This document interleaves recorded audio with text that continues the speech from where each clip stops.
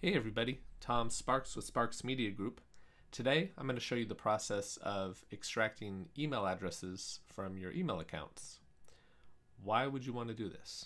Well, I have several email accounts set up, usually using Gmail or Google Suite, and there's a lot of contacts that I exchange emails with. I don't have all of their email addresses in my email distribution list. So when I send out marketing emails, I'm missing out on potential sales, potential customers by not having their email addresses in my distribution list. So I'm going to show you the process of extracting all these emails. The first step is you sign into your Gmail account, which I am here, as you can see.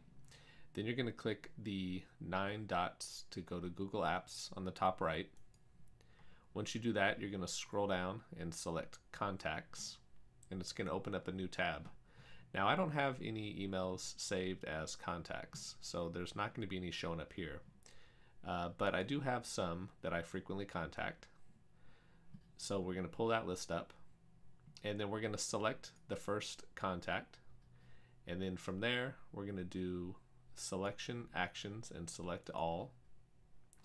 Next, we're going to click on these 3 dots for more actions, and we're going to export. Now I'm going to do selected contacts as a Google CSV and hit export. Then I'm going to go down to other contacts. Now the difference is frequently contacted is ones that I exchange emails with a lot, and Google just kind of automatically puts people in that bucket if I send emails back and forth to them a lot. Other contacts should be for everybody else.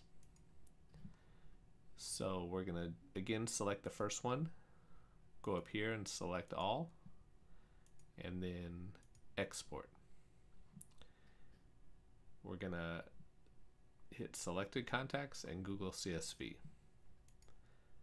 Now there's probably going to be duplicates, and I'll show you how to deal with that in a second. Once we have everything done, everything exported, we're done here with Google. So we'll switch over to Excel. Now here in my downloads, you'll see that I have a few Excel files. One of them is called Clients, which is my master list that I've created. The other 2 are Contacts and Contacts 1, which are the export files that we just exported from Gmail. I've opened Contacts and Contacts 1, and you can see that here.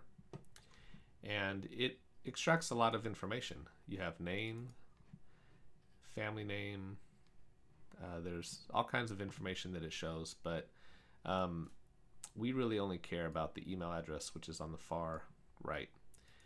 Now, you may want to import first name and last name. I don't typically care about that, so I'm going to leave that off. But once you have this pulled up, you simply take all the email addresses, and then you can copy and paste them into a different spreadsheet or into your favorite email distribution list. I happen to use Sendinblue, and that's worked out for me, but there's also MailChimp and several others. So that's the process. If you happen to have, and I'll show you how to do this real quick, we'll copy this list from Contacts 1, and I'm going to put it in Contacts 2.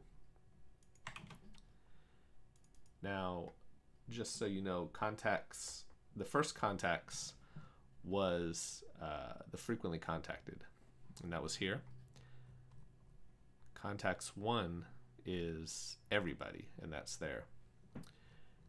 Now there's probably going to be duplicates, so what you can do is highlight these, go to Data, and then hit Remove Duplicates.